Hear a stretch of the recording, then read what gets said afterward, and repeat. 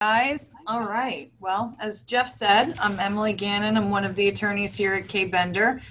I've been here over 8 years. I've been practicing 15 years. I know, I look like a baby. We'll let that go. I graduated law school at the age of 10. Let's pretend. Now, today's topic, let me give you a little disclaimer here.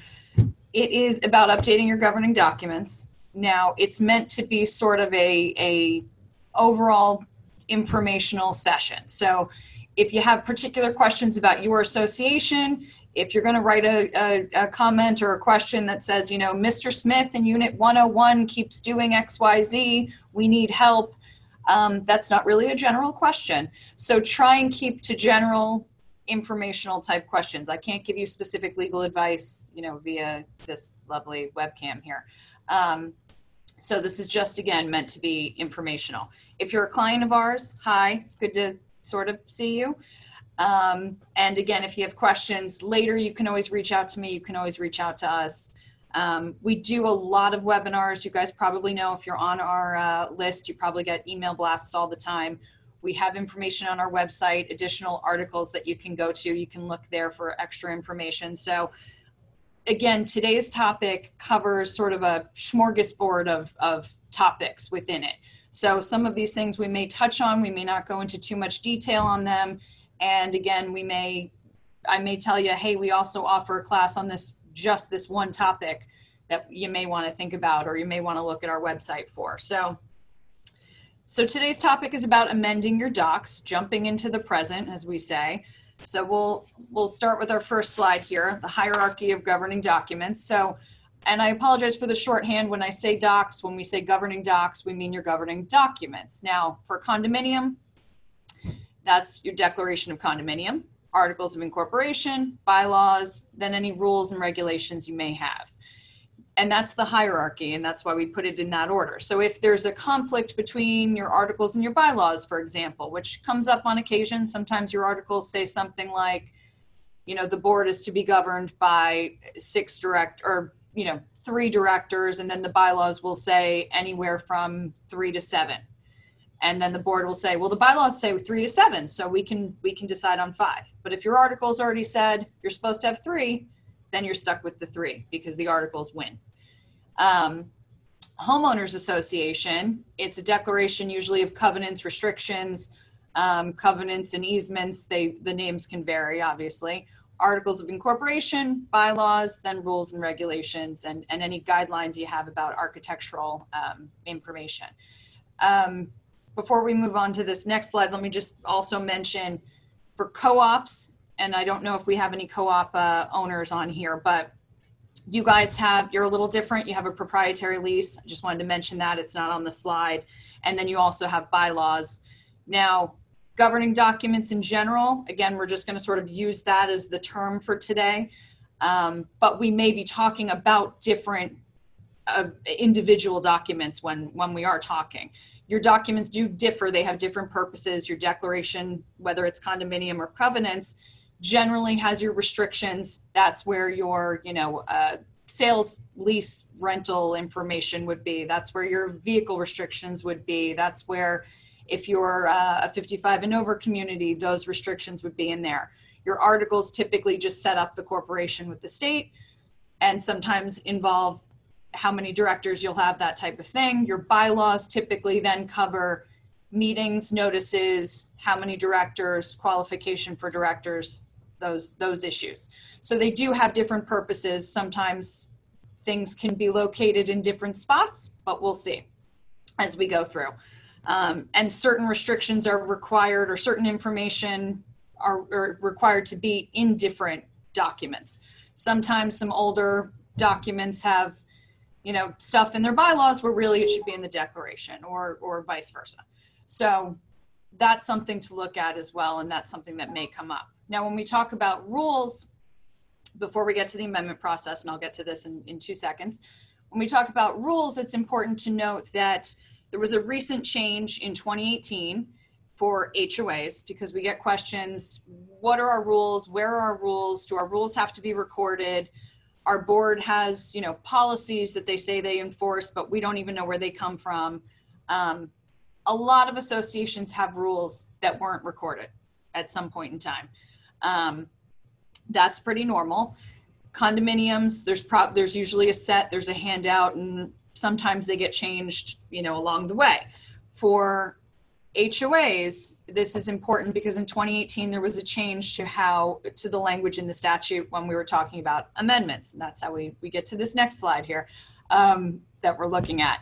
Now, for amendments, you're supposed to amend your documents in a certain way, with a strike through if you're taking language out, underline if you're adding language, and the statute was changed to include rules and regulations to be a defined part of your governing documents.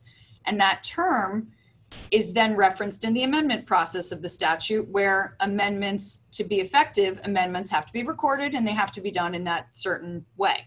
So they have to be recorded in your public records, whether it's Broward, Palm Beach, or Miami, whatever county you guys are located in. Now, for HOAs, like I said, because they put rules and regulations as part of the governing document definition, now that means really in HOA world, your rules and regulations should be recorded. So we recommend, because anytime you amend them, the amendment should be recorded. Really, maybe you want to do a new set of rules, maybe you want to amend what you already have, and from this point on, since that changed, really they should be recorded so there's no question of what your rules are. And also to comply with the statute so you don't run into people challenging you and saying your rules were supposed to be recorded, and if you try and enforce that rule against me and it wasn't recorded, it wasn't enforceable. You don't want to come up against that. Another thing to point out before we get into this with too much more detail, one of the items that'll come up when we're talking about amendments is, the statute and how the statutes come into play. For condominiums, we're talking about Chapter 718 of Florida statutes. For co-ops, it's 719.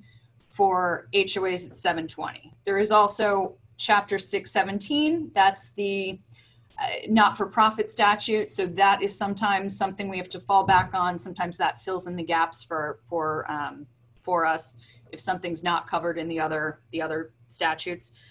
Now, we always get the question, so our docs say this, but the statute says this, which one wins, essentially? And unfortunately, that's a tough question to answer, and I can't really give you a fast and easy, straightforward response for that. It will come down to a couple different things: what the restriction is, whether the change is procedural versus whether the change is substantive. And that alone is sometimes tricky to figure out. In the world of condos, the easiest example I can give you is your documents may have a whole election process outlined, but yet we don't follow that. We don't follow the election process that would be in your documents for a condominium. We only follow what's in the statute because that was considered procedural, so the statute wins, if you will. So that's where you follow the statute, not your documents. But there are other examples where you follow your documents and not the statute. And again, it's tricky, depends on what we're talking about, and we can get into a little bit more of that as we go.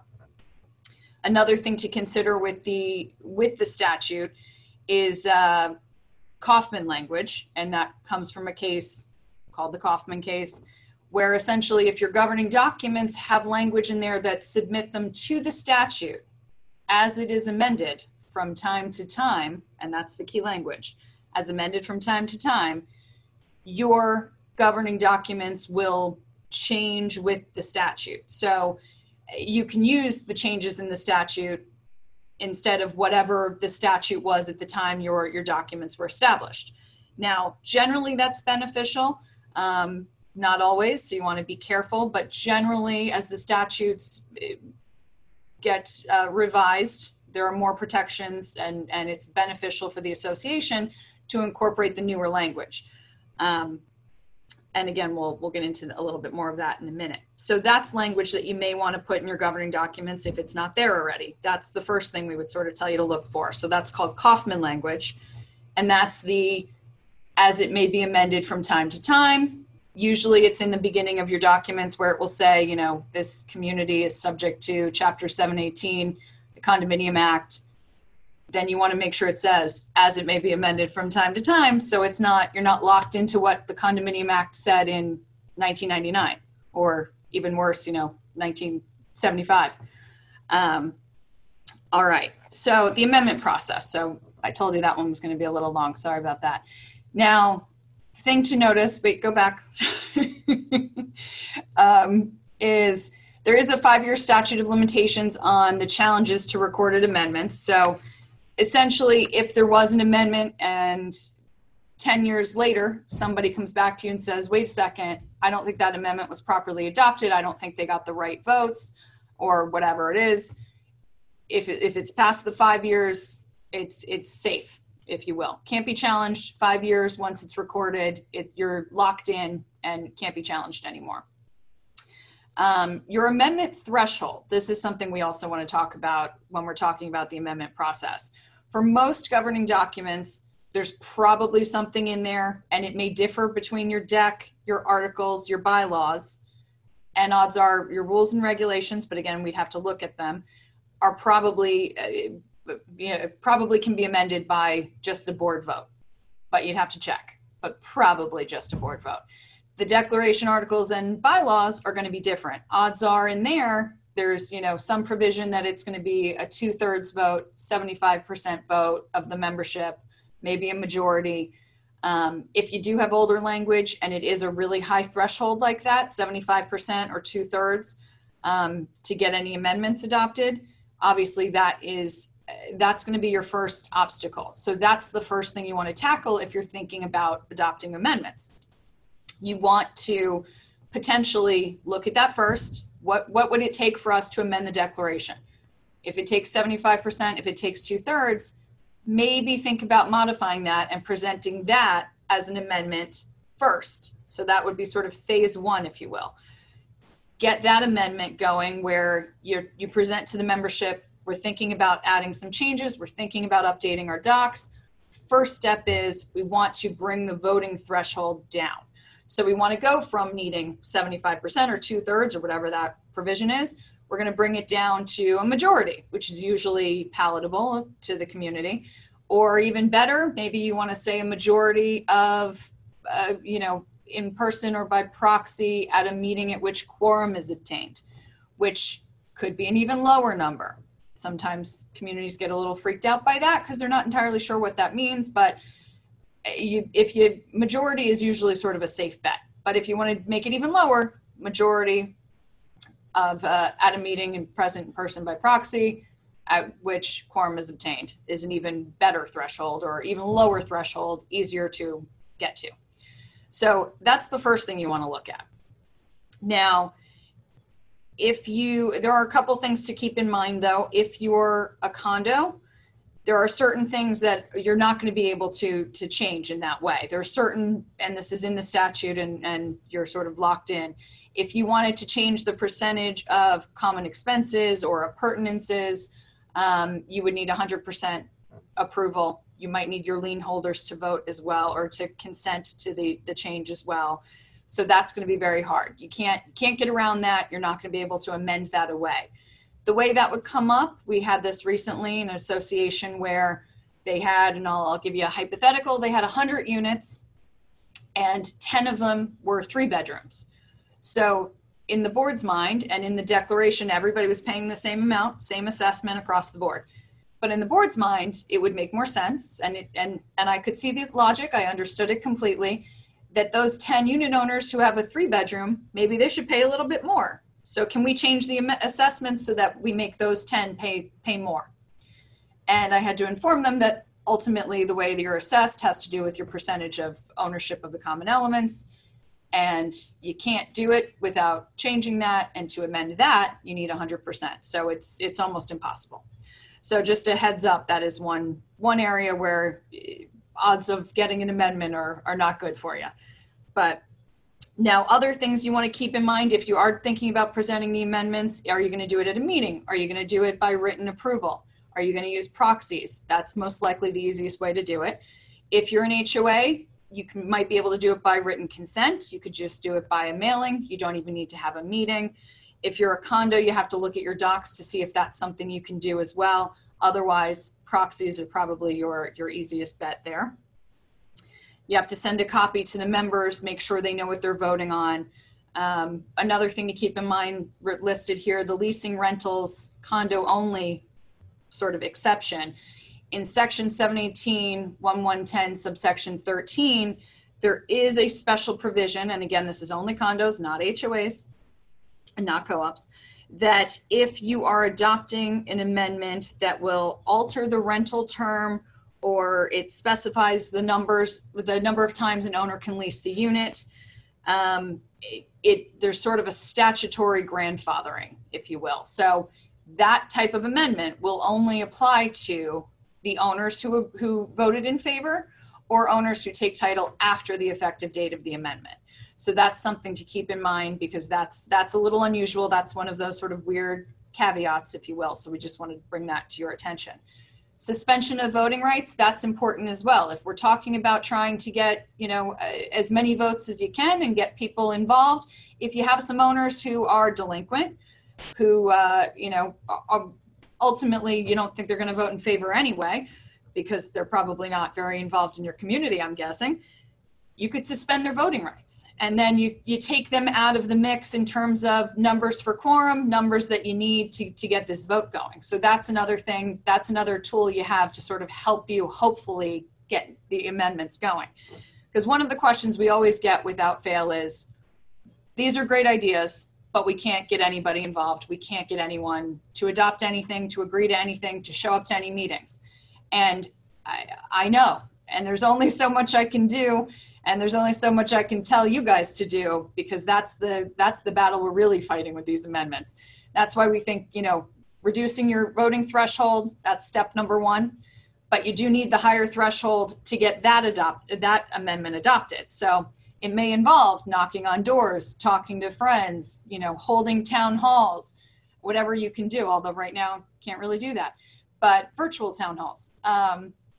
Things like that. You may have to sort of, get a feet on the ground movement and get people involved. So suspension of voting rights, that's something where you get to sort of change your numbers a bit, because you can take some owners out of the mix. So for an HOA, that's if an owner is more than 90 days delinquent, and you do that at a board meeting, send them notice, and now their voting rights are suspended, and then they come out of the tally for quorum purposes as well. For condos, it's a little bit different. They have to be 90 days delinquent, but it has to be at least $1,000. And you have to have given them proof of the debt 30 days before the effective date of the suspension. So little different. But again, that is something that may come in handy. You may, that may help you at least, increase your odds of getting the amendment passed. Mortgagee approval is the last thing listed here. Something to keep in mind. A lot of governing documents do have language where if you're trying to amend certain provisions, if you're doing something that will affect a mortgagee's rights, and maybe that has something to do with foreclosure, and we'll get into foreclosure in a minute, you may be required to get mortgagee approval as well. Now, that sounds like a real uphill battle, obviously, but the statutes, both 718 and 720, have incorporated basically a mail-out consent type process where it's almost a negative notice. You have to run title searches, you get all the lien information, you send out a mailing to these mortgagees, and basically if they don't respond, it's considered their consent. So that's something, there is a statutory method for doing that. If you don't do it, and you adopt an amendment that was supposed to have done that, there is the possibility that a lender will come back and challenge it and say, hey, you weren't supposed to amend that because you didn't get, or you weren't supposed to amend that without mortgagee approval, you didn't get mortgagee approval. And now we're going to say, we're challenging the enforceability of it. But it would only have to be, that would only be a valid claim from a mortgagee. And so odds of that happening, probably not so high. An individual owner wouldn't apply to them. And again, you have the 5-year statute of limitations in there. So if that amendment's been in place for 5 years, and then a lender comes back to you and says, hey, you didn't do the mortgagee approval process the way you were supposed to, if it's been 5 years, they're out of luck. All right. Now, the way we did this, we sort of have a true false thing going on, but it's just to, again, touch on sort of the hot topics for amending your docs. So common misconceptions is where we start. What provisions are illegal? What provisions are holding you back or costing you money? Now, before we really dive into this, I just want to touch on, obviously, the biggest topic of right now, COVID-19, coronavirus, global pandemic. What does this mean for you guys? Now, again, there have been many webinars on them. I know our office is doing them, I think, almost weekly. So make sure you check our website, and there are just webinars based solely on coronavirus, COVID-19, and how to operate during this time. But I'll just address sort of a tiny portion of it, which is how does that come into play with when we're talking about amending your docs, for example. So something that we've said, you know, there was a big debate, and I won't go into too many details or the big history here, but there was a big debate about the state of emergency declared by the governor for Florida and what that means for associations, what that meant for the boards. Do they have emergency powers? And the consensus is essentially yes. The statute, and there's a portion of 718, a portion of 719, and a portion of 720 that talk about these emergency powers. And basically, even though we know the statutes were written originally to deal with damage from hurricanes and to deal with hurricanes, we generally, the consensus among the legal mind seems to be this applies in this case as well. We are still in a state of emergency. We think the boards are able to exercise these emergency powers. However, since we've now sort of learned this lesson and what this means in these emergency powers, we do suggest, if possible, you may want to incorporate some of these emergency powers into your bylaws, for example. And again, Jeff Rembaum wrote an article recently that's up on our website going into this into a lot more detail in the history of the story there. And basically, if you are thinking about doing amendments at this point in time, because of what we've now learned, why not incorporate some of these changes? The easiest and most obvious change, everyone right now is doing, their meetings via Zoom, for example. So we say, why don't you have an amendment, put it in your bylaws that you can hold board meetings, you can hold membership meetings if needed, via Zoom, via some other online platform, something like that. Now, again, you've always been allowed to have meetings where people could appear telephonically as long as you could hear them and all of that. But let's really lock that in and mention in there that you're going to use these platforms, these online platforms, and that you could host meetings in this way. We think that makes sense. That's been sort of a big, again, lesson learned, I suppose. Another thing here where we say which provisions are illegal. Let's touch on that a little bit, and we'll get into some details in a minute. But fair housing is a big question here. So fair housing language, you want to be careful about fair housing restrictions. A lot of times your documents may have certain information or certain old language, essentially, that if you enforced would be problematic. There's, governing documents that still have language, even if you're a 55 and over community, you should have age restrictions that comply with fair housing, and that, essentially say that one of your permanent occupants needs to be at least 55 years of age and no one under 18 can permanently reside in the unit. That's typically the fair housing language, essentially, in a nutshell. But there are some communities that had older language before the fair housing language was incorporated, where they had language in there that it's no one under 16 instead of no one under 18. Or other things that could be problematic, because essentially if it doesn't comply to fair housing or it's more restrictive than the fair housing requirements, now you're potentially adding that liability where you shouldn't be enforcing that, you can't be enforcing that. If fair housing says 18 is your cutoff, then your documents can't say 16, or you'll run into a possible discrimination issue.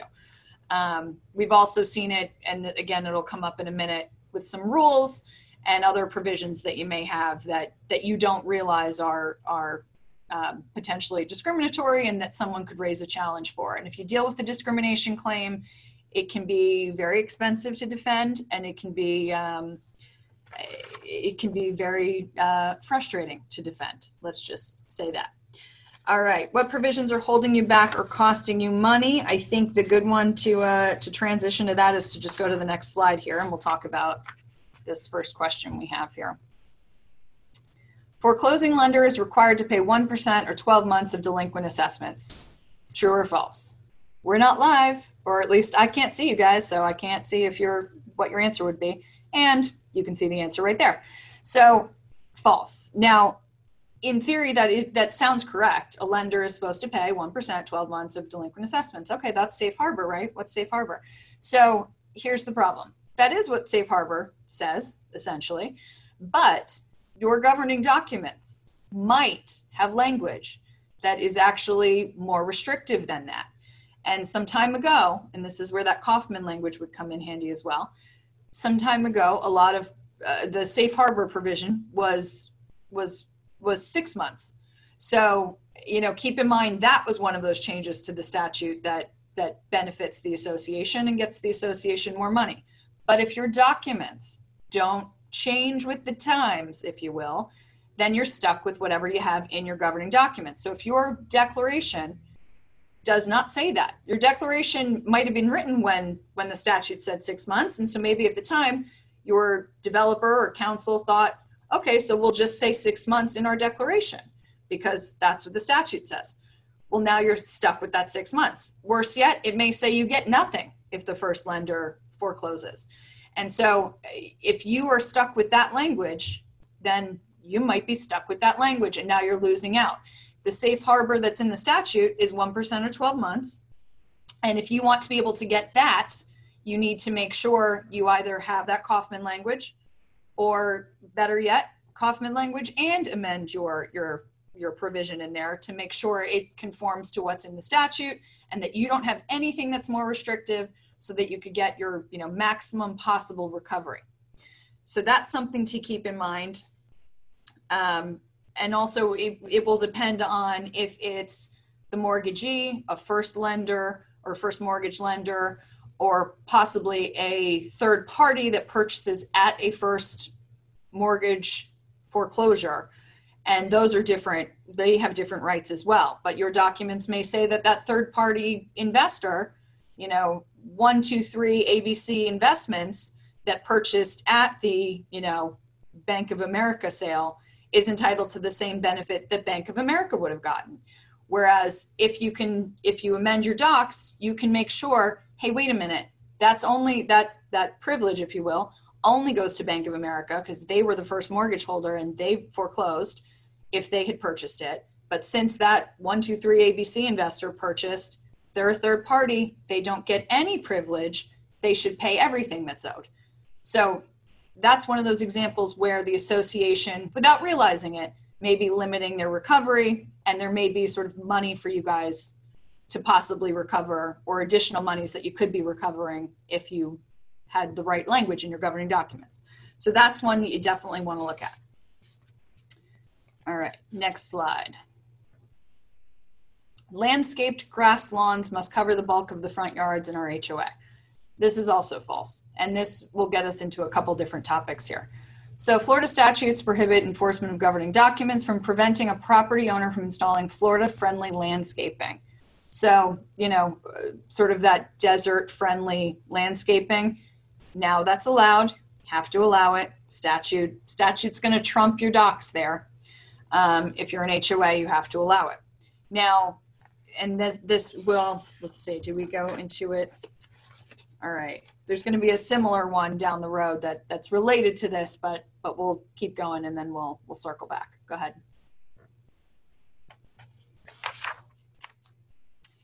Another one that we'll just touch on quickly, the board has sole discretion, making power when it comes to filing lawsuits. Mostly false. So there's a statute that basically says can't sue the developer.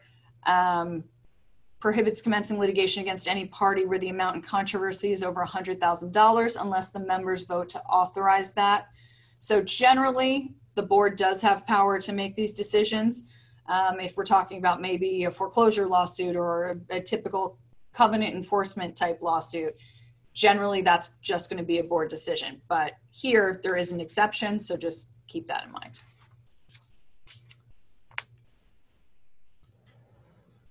All right, next one.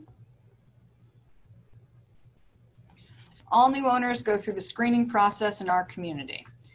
And then we say false. Many of the mortgagee protection clauses prohibit the association from screening anyone that buys from a mortgagee. So let me explain that a little bit more. Typically, there is an exception when there is a lender foreclosure and someone buys the property at that lender foreclosure sale. Not always, but usually. So if you're, again, if you were ABC 123 Investment Corp and they buy at that lender sale, you may not have the ability to screen them, run their background checks, any of that. Sometimes there's an exception for the lender to purchase. So if in that scenario, Bank of America had been the one who ended up taking title at their own foreclosure, sometimes there's also an exception for them to sell to whoever they want. And you can't screen them, you can't review the application, you can't require it, they can sell to whoever they want to, or they could lease to whoever they want to. That one tends to come up a lot. That's one of the items you want to look for, you want to check. Another one that comes up much more often is, now, if you do have sale lease approval in your documents, and this is one of those topics that I'll give you a heads up, we do a full hour-long class just on sale lease approval and screening and guests and occupancy, because it is a more complicated topic than you would think. So again, that's something that we could talk about for an hour alone. So I know you guys may have many questions, and this is usually where the very, very specific hypotheticals come out. But we'll touch on those at the end. But to keep in mind, if you're going to review sales and leases at all, you want to make sure you actually have the authority to do that. And that authority comes from your governing documents. If you're going to review a sale, and if you're going to potentially disapprove a sale, that's a big decision. Potentially you're stopping someone from selling their unit, selling their home, and that's a protection that is valued. So in order to do that, you have to have the authority in your docs. To have the authority properly in your documents, if we're talking about sales, to review sales, you also need the right of first refusal to be in there. Otherwise, your ability to review those sales might not be what you think it is, might not be enforceable. And if you deny a sale when you didn't have that authority, you may now be dealing with an owner who has suffered serious damages because you caused this sale to fall through, and now they lost thousands of dollars in a buyer that you didn't have the authority to disapprove. So make sure, that's one of those that we want to make sure you really do have the authority that you think you do.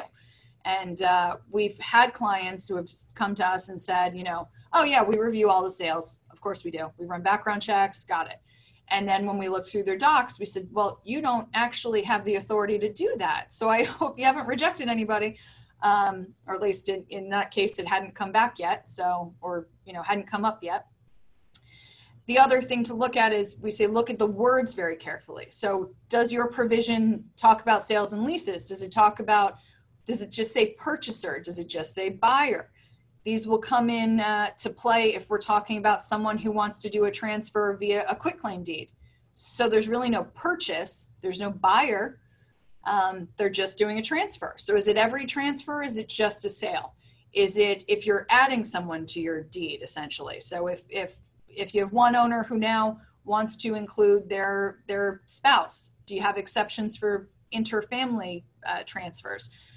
You have to look at what your governing documents say and make sure that they match what you want to be able to do.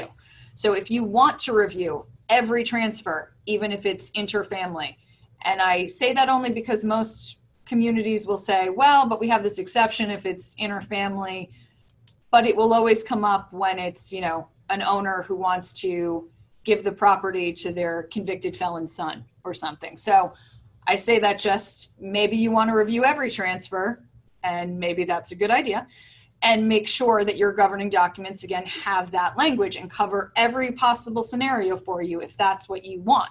So you may need to amend your documents because maybe your documents don't cover every scenario. Maybe they only say buyer, maybe they only say purchaser, and it doesn't include a quitclaim deed or a transfer via an inheritance, for example. Because again, there's no purchase there, there's no buyer there. If it's you want to make sure again that you're covered and that language is in your governing documents. The last one, what are your responsibilities with respect to screening? And this again covers a bunch of issues here. Do you want to be able to interview these people, or do you just want to do it via, an application? If you want to interview them, we would suggest that the authority to specifically interview be included in your process, so be in the governing documents. If you are a condominium and you want to charge a security deposit, if we're talking about leases and tenants that you're screening, for example. Now, if you're going to charge a security deposit, the statute says that the authority to charge that security deposit has to be contained in your declaration or in your bylaws. If you don't have that authority in there and you're charging a security deposit, someone might come back to you and say, you really don't have the ability to charge a security deposit, so why are you doing that? Has to be in your deck or in your bylaws. That's in the world of condominiums. Another condominium specific issue is a transfer fee. If you are running background checks, if you're running credit checks, criminal history checks, all of this stuff, and I know, I get it, a lot of those programs or those companies charge you $200, $150, $175 to run those, but you are limited. If you're in a condo, you can only charge $100 as part of a transfer fee. So your application fee, if you're in a condominium, should not exceed $100, and that's per applicant, except for husband, wife, and child dependent are considered, parent dependent are each considered just one. There's no limit in HOAs, so you don't have that same sort of handcuff, if you will. But to run that background check, and again, I know sometimes it means ultimately a little bit of that cost might come out of your pockets as a board, because you might be charged $200 to run that background check, but you can only charge that applicant $100 as part of the transfer fee. And that's in condo world. Now, talking about the same topic, sales, leases, and all of that, if you want to disapprove, you want to make sure that you have, in order to not have to exercise your right of first refusal, if we're talking about a sale, for example, you need to be able to say that this application doesn't comply with our governing documents. And that can be a straightforward, easy question. If you're a 55 and over community and a 30-year-old applies and they indicate that they intend to live in the unit by themselves with nobody else, then that is pretty clear that they're going to be in violation with the governing documents, because you can't be there unless you have a permanent occupant who's at least 55. That would be a pretty easy one to deny. But now, if we're talking now about finances, if we're talking about criminal history, you want to have good cause criteria outlined in your governing documents. And this is what we tell everybody. If you're thinking about having this authority, you want to outline your good cause criteria, which in there you put in what you're looking at when you run these applications, when you're screening. And that can't be anything that's based on any discriminatory, protected classes, obviously nothing based on, age, race, national origin, familial status. Those are all protected classes. It can't be related to those things. It has to be based on, finances, criminal history, whether this applicant has a history in the community and violated the rules previously. Those are all things you could factor in. You could put those in a policy as your good cause criteria and put them in your governing documents. That's where they're going to be the strongest. Criminal history is something that we can talk about in further detail. You don't want to have a policy that says if there's any criminal history, we're denying you.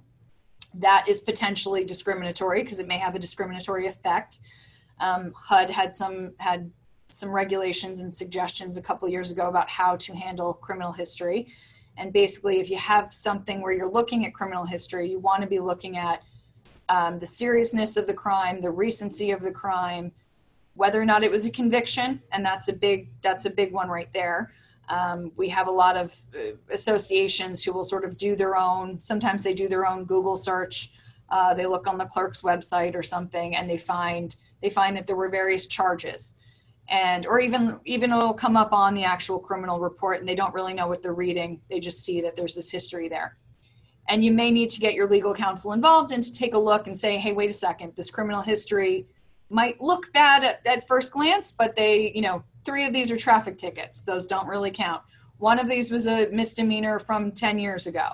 The other charge was a conviction, was not a conviction. The charges were dropped. So if you're going to look at it on a case-by-case basis, but those are the factors you want to look at. So you can't just have a blanket policy of, if any criminal history comes up, we're denying you. That we would not recommend doing that. That's a bad policy to have in place. So good cause criteria, that's something you want to look at. You want to put in your governing docs. All right, next slide. All right, this is something we touched on too. Once the law changes, the change is automatically applicable to your community. False. So again, there are instances where the law will apply.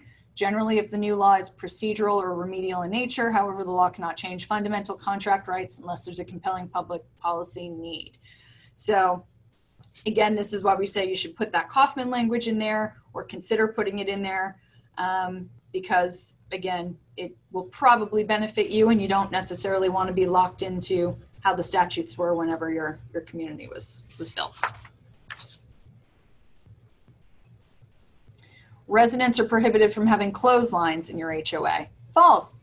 This is sort of a random one, but it's because it touches on a couple different things. So there is a statute that has to do with essentially energy and renewable resources.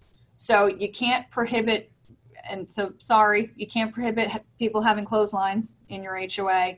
You can have restrictions in terms of where they go, rules about, maybe not in the front lawn, something like that. Solar panels too, this is more likely to come up. This has been a hot topic lately. A lot of communities, a lot of owners are now looking at solar panels, and we've had boards come back and say, oh, solar panels, absolutely not. We don't allow those in our community. Well, you don't really have a choice now. So the statute is, essentially protects the installation of solar panels, but you still have the ability to make some regulations, some rules in terms of where they go. And again, it has to do with also making sure that they're still going to be effective. I understand a lot of communities don't want them on the, sort of the front roof line where they're going to be easily visible from the street. But you have to see, because it depends if that's the only spot that, an engineer comes back and tells you this is the only place that a solar panel will work on this house. Otherwise, it's not effective. It's not whatever, for whatever reason, whatever the location is of the house or whatever it may be that you have to allow it. So if you get an application, if you have architectural review, an architectural review committee, you have guidelines. And as a quick aside, if you have an architectural review committee, you should have guidelines adopted already. If you're in an HOA and you have a committee set up, you do want to have those guidelines adopted. It should be adopted by your board, and it should be done essentially as a rule and sent out to everyone so everyone knows what those guidelines are, so that if someone comes back to you and says, oh, I want to paint my house, whatever it is, dove white, you can say, oh, here are the approved colors. Yes, that's approved, or no, that isn't approved. If you don't have those guidelines set up, you may run into issues where people go ahead and paint their house that, bright blue, and you come back and say, well, but they didn't get our approval and we don't allow blue houses. And then I have to say to you, do you have that in writing anywhere? Do you have guidelines that say we only allow these colors? So just that's a note for our HOA listeners. Make sure you have architectural review guidelines in place. Adopt those as rules. Make sure everybody knows that that's what your requirements are going to be. Those are your restrictions. And then in terms of these specific guidelines, clotheslines and solar panels, hate to be the bearer of bad news, but you're going to have to allow them, but you could still have rules in terms of where they're located. So, all right. All right, this is one we touched on. Our community can enforce rules prohibiting minors from using any of the recreational facilities without an adult present. False. So this is where your fair housing rules are going to come into play, or your fair housing laws. So essentially, if you enforce rules that have a discriminatory effect, you may run into a discrimination claim, and you may run into a little bit of a problem. Now, even with a 55 and over community, sometimes they'll have rules that are just at this point a little outdated, and they'll have them posted or, by the pool, or they'll have them in their rule book. And we've seen it where they have language, anyone under 18 is prohibited from being in the pool without an adult, or any minor without an adult can't be in the pool. That's potentially an issue. That's potentially discriminatory. And it's discriminatory based on familial status, families that have children, all of that, age issues. So you want to be careful, because that's where it'll come up, and usually it comes up in that with pools and that type of thing. Here, you have to keep in mind, if your pool rule includes, no one under 18 unsupervised, well, lifeguards can start training with the Red Cross and become certified lifeguards at the age of 15. So that rule doesn't really make sense. So that's one of those things that a lot of communities just have old rules in place. And we say you might want to look at those too and have an attorney go through your rules and make sure your rules now are up to date and make sense. Otherwise, you may have somebody bring in a discrimination claim against you. All right, board must obtain a vote of the owners before making any material alterations. False, but really it's sort of a maybe. Your governing documents are where we go first. So in the world of condominiums, if there's nothing in your governing documents about a material alteration, and a material alteration, for example, even figuring out whether something is a material alteration can be very tricky. If you're talking about, knocking down a tennis court and building a second clubhouse, that pretty clearly would seem to be a material alteration. If we're talking about painting the clubhouse, changing the color of the paint, is that a material alteration? And there was actually a division case that basically confirmed that changing the color of paint is a material alteration, even though most of us disagree, and that seems to be very silly. But with that disclaimer, you should check with your attorneys if you're thinking of doing any material alterations to figure out A, if it's a material alteration, and then B, do you need a membership vote? Your governing documents in condo world, if your governing documents don't say anything, then you need a 75% vote approval of the membership to make any material alteration. There is an exception for necessary maintenance. So the case that we always talk about is the seawall case, where an association was located on the water, the seawall was crumbling, the board made the decision without getting a membership vote to repair the seawall. Of course, as part of that, there was a special assessment adopted, and an owner eventually challenged it, said, I don't want to pay the special assessment, you didn't get a membership vote, it was a material alteration, I shouldn't have to pay, basically.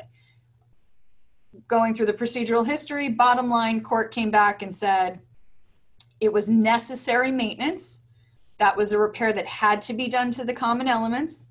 So the board did not need to get membership vote, did not need to get membership approval, did not need to present the vote, because it was necessary maintenance. So that's your exception. So even if, and in that case, the documents did say they would need a membership vote for this work, even if your documents say that, if this is necessary maintenance, if this is a repair that has to be done to the common elements, you don't need to get that vote. But again, talk to your legal counsel, find out if this is something that qualifies. You can't just call something necessary maintenance to get out of getting a vote. So you want to make sure you're doing it properly. In the world of HOAs, oftentimes you don't have any language in there. Statute doesn't say anything, so it's whatever is in your governing documents. So sometimes there's a limitation in terms of the board can't spend $10,000 on a capital improvement without getting membership approval or something like that. So you want to look at your docs, make sure that if there's language in there, that's the language you want, or possibly you might want to change it, make it a little bit easier to do possible future material alterations if you think that's something that you may need in the future or that's something on the horizon for you. So look at your docs, see what your language is, that may be something you want to look at amending. Delinquent assessments accrue interest at the rate of 18% and a $25 late fee applies. False. And again, this is one of those where generally that's right. That is what the statutes allow for, but it's also because they allow you to charge the late fee that's in your governing documents and interest in your governing documents as provided in your governing documents. So again, if your governing documents don't either conform to the statute or sort of defer to the statute, or if they don't provide for 18% and the $25, you might be leaving money on the table. We have a lot of clients that they had old language, their documents limit their interest rate to 10%, for example. So if you're doing any amendments, this is another thing to look at. It's a small change. It's a pretty easy change, but again, gets you some more money. So, hey.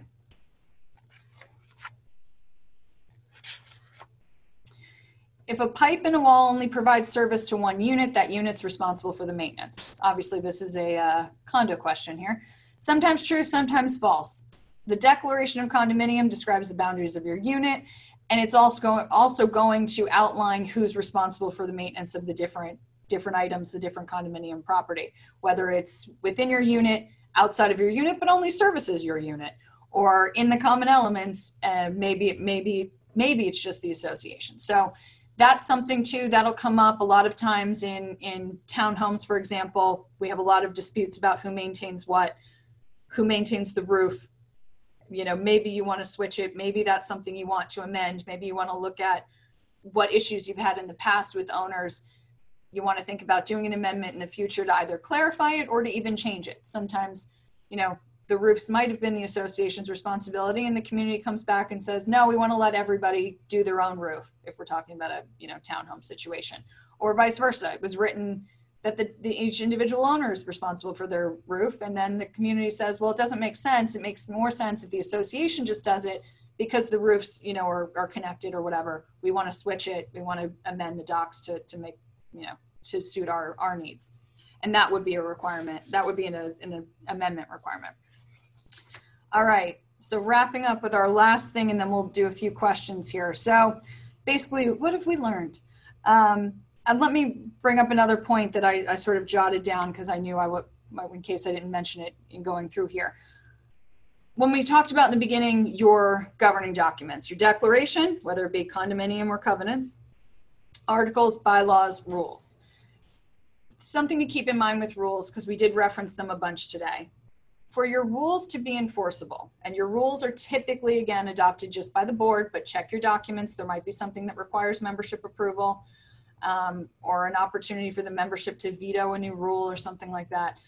But your rules, because they are adopted typically just by the board, in order to be enforceable, they don't carry as much weight as the restrictions that are in the declaration, because the declaration was amended, approved by the owners. So for the rules to be enforceable, one of the things you have to keep in mind, it has to be a reasonable rule, which I would hope, if that's something the board is considering, I would hope it would be reasonable. Typically it is. That they have the authority to do it. So if you're talking about a rule that has to do with, you know, common area, pool, that type of thing, odds are you have that in your documents, I'm sure. But now what if it's a rule that deals with just unit use or just lot use? You want to make sure your authority covers that as well. But the one that really comes into play is, if for a rule to be enforceable, it can't conflict with the restrictions that are already in the declaration. Now, if there is something that is unrestricted in the declaration or not mentioned in the declaration, it's presumed to be unrestricted. And if you try to adopt a rule to then restrict whatever that is, you may run into an enforceability issue where someone says, well, that rule is not enforceable because it conflicts with the declaration because there's no restriction in the declaration. So if you've heard your attorney tell you something like that in terms of what you have in your rules, that's another thing to look at to go, oh, wait a minute, we need an amendment to our declaration so that our rules now will make sense. And the easiest example for that is if we're talking about, you know, commercial vehicles, parking restrictions. If there's no vehicle restrictions in your declaration, if there's nothing about commercial vehicles, if there's nothing about trucks, nothing mentioned about vehicles whatsoever in your declaration, and the board decides on its own, we want to prohibit commercial vehicles, or we want to prohibit trucks from being parked in our community, and they put that in a rule, that rule might be subject to challenge. If your declaration did say something about trucks, if it generally said, you know, no trucks allowed or no commercial vehicles allowed, and then the board wanted to adopt a rule specifying, well, by trucks, we don't mean SUVs, we don't mean minivans, we don't mean personal use, you know, pickup trucks, we only mean trucks in this size, trucks with signs, trucks with tools, commercial vehicles, that type of thing. That would be a different story, and then that would be okay. So you may have to amend your declaration to make your rules effective, if that makes sense. So that's something to look at as well. Now, a couple things we just touched on: safe harbor. You might have old language in your documents. That's a hot topic you might want to look at. Architectural guidelines. You need to account for renewable resources. These have been recent changes in the last couple of years. You might be losing money from interest and late fees. Right of first refusal is different than the right of approval. Again, we talked about that a little bit, and we can talk about that in more detail at one of our sales and approval courses. New laws may not apply to your association depending on what language you have in your governing documents, so you want to look at that. Old language in your documents may expose the association to discrimination claims. Like I said, if you have something in there that says no one under 15 can live here, that's not the case, and that's not going to be enforceable. All right, so let's look at some Q&A. Oh, I did get some other questions too that I just wanted to touch on beforehand, and I think we went through most of them, but let's see. Someone did ask about the rules and regulations have to be recorded. We discussed that a little bit. We would suggest you do, especially in HOA world. Does new code of ethics for board require an amendment? Not sure what do you want to adopt a new code of ethics for the board? I'm not entirely sure what that question is. Let's see. Did you say voting rights can be suspended if one is in arrears? Yes, that is one of the things.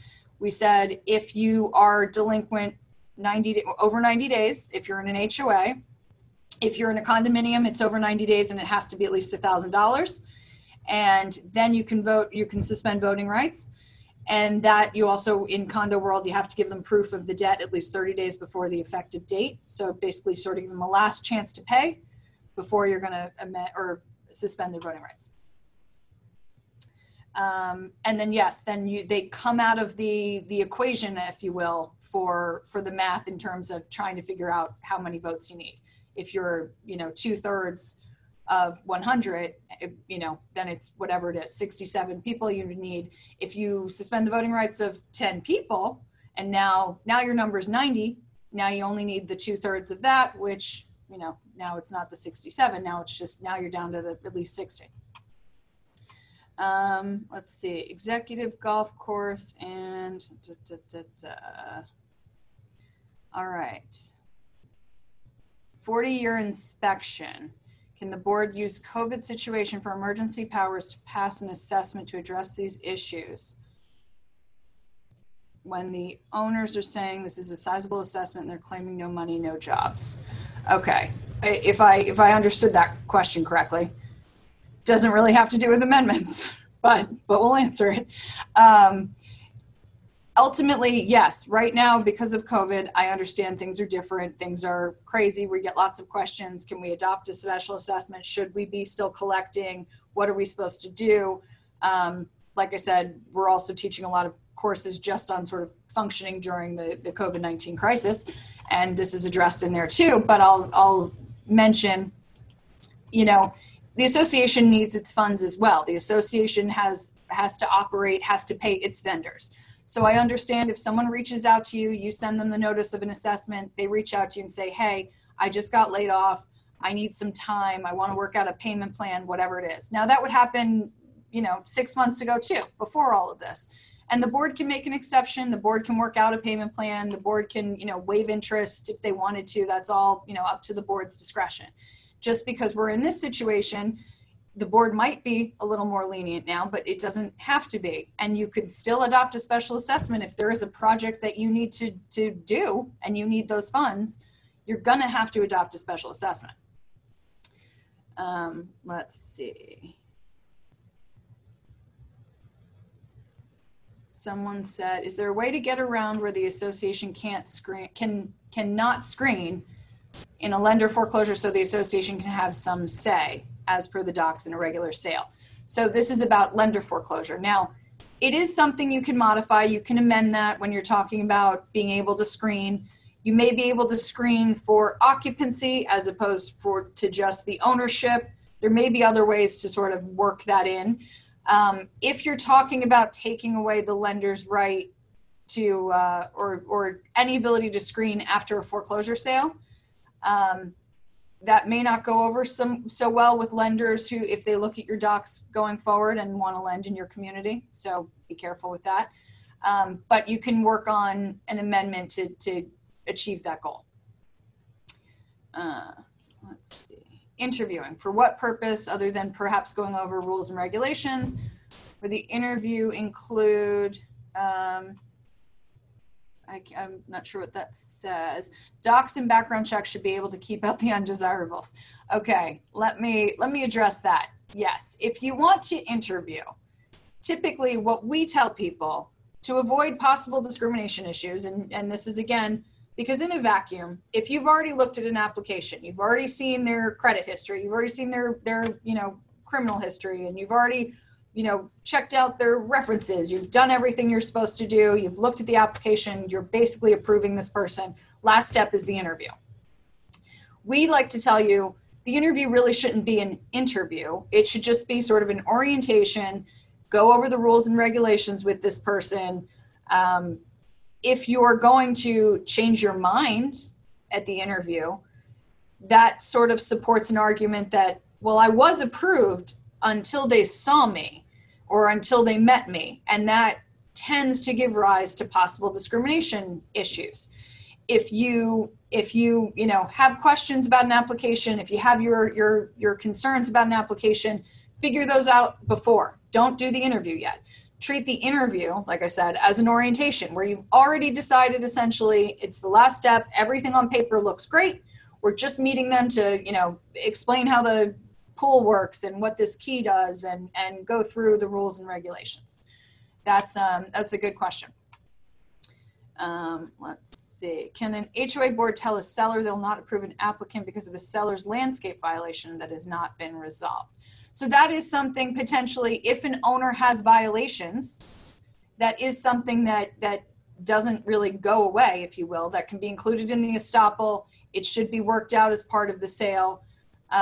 Otherwise, it may be carried on to the next owner, and the board would have the ability to enforce it there. Let's see.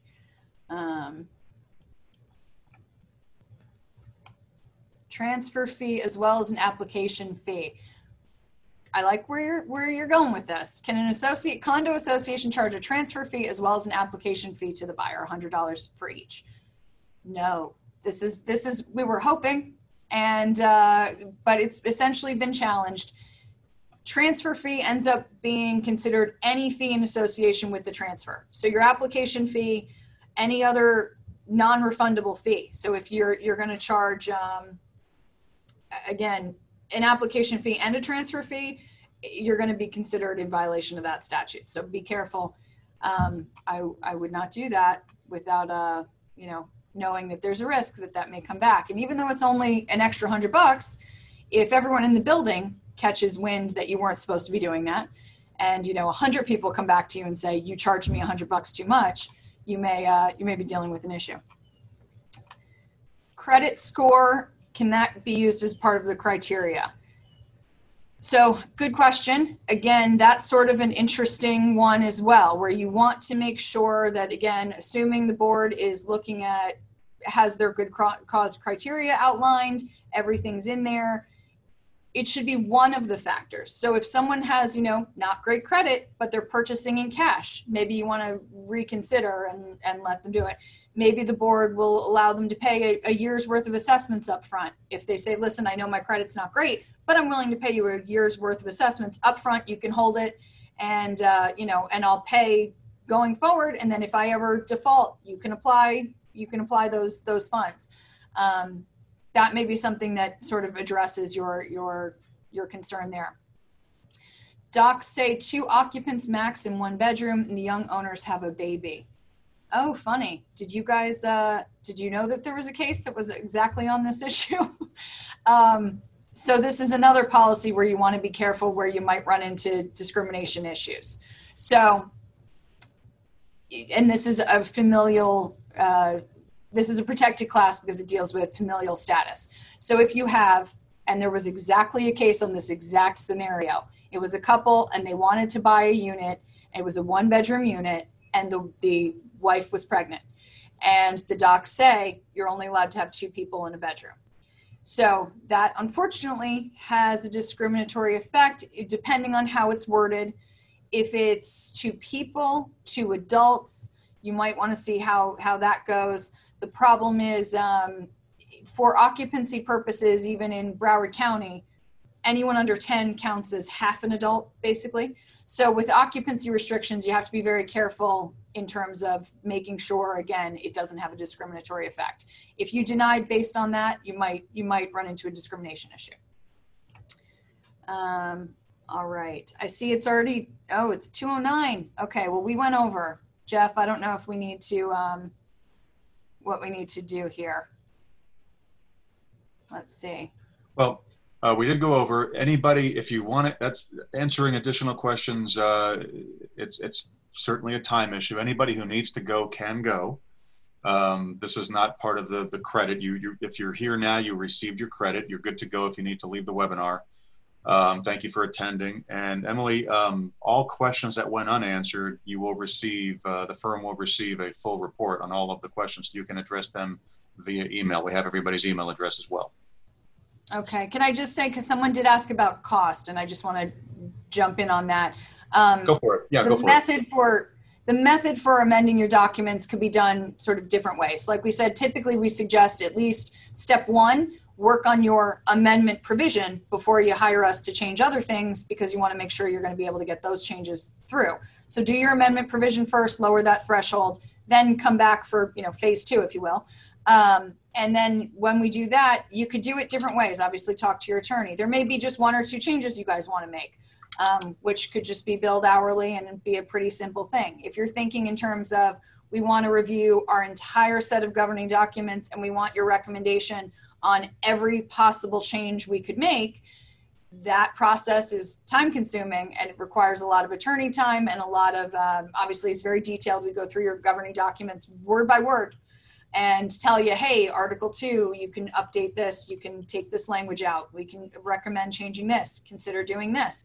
That's a time-consuming process. That's obviously a lot more expensive than doing the individual amendments.